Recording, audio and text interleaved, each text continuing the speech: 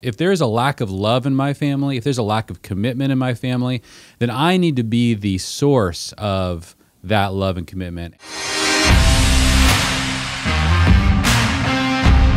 What's up, guys? Welcome to another 5-Minute Fatherhood. One of the things Jeff and I were just talking about is I absolutely love to contemplate the Trinity.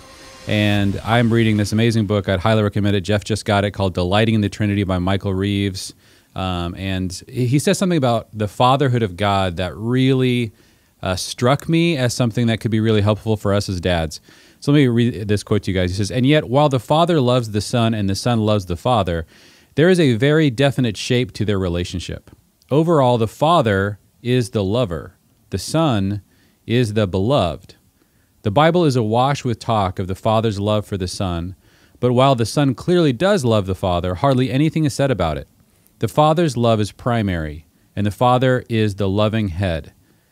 That then means that in his love he will send and direct the Son, whereas the Son never sends or directs the Father.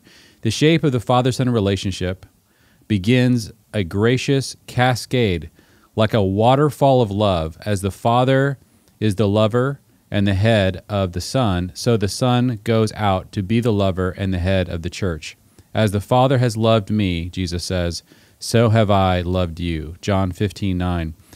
One of the things that really struck me when I was reading that is the shape of the way that this relationship works between a father and a son, between a father and his children, or just even to think about between a father and his family, is that do you see yourself as sort of the source of love?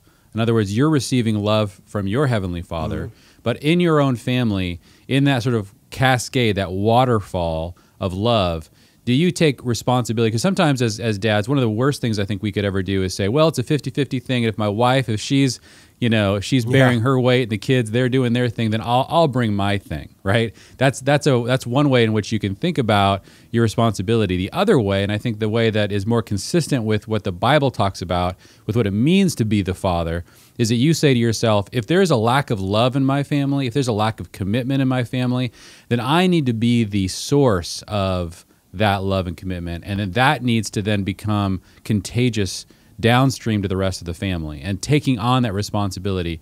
And obviously that means you got to be getting that love, that acceptance from your Heavenly Father, because we can't just generate that source. We're not a divine source of love the way the Father is. But I do think in our family, it's important to see ourselves as sort of the beginning of that cascade. But yeah, Jeff, what are your thoughts on that? Yeah, I totally agree. I think, and that's the privilege and the responsibility of dads, is that you are to, just that metaphor of kind of this cup idea, right? That your cup has to be filled before you can ever give someone a drink, before you can ever nourish someone, before anyone else can ever receive from you.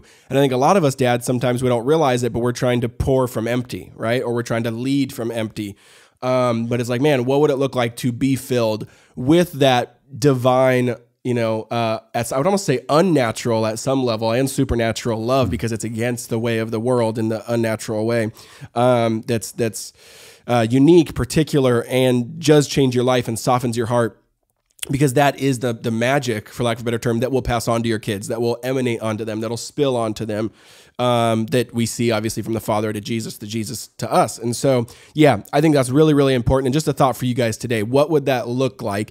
And give yourself a little objective assessment. Can I say that I am genuinely, day by day, being filled with the love of Jesus in a way that'll then emanate out from me?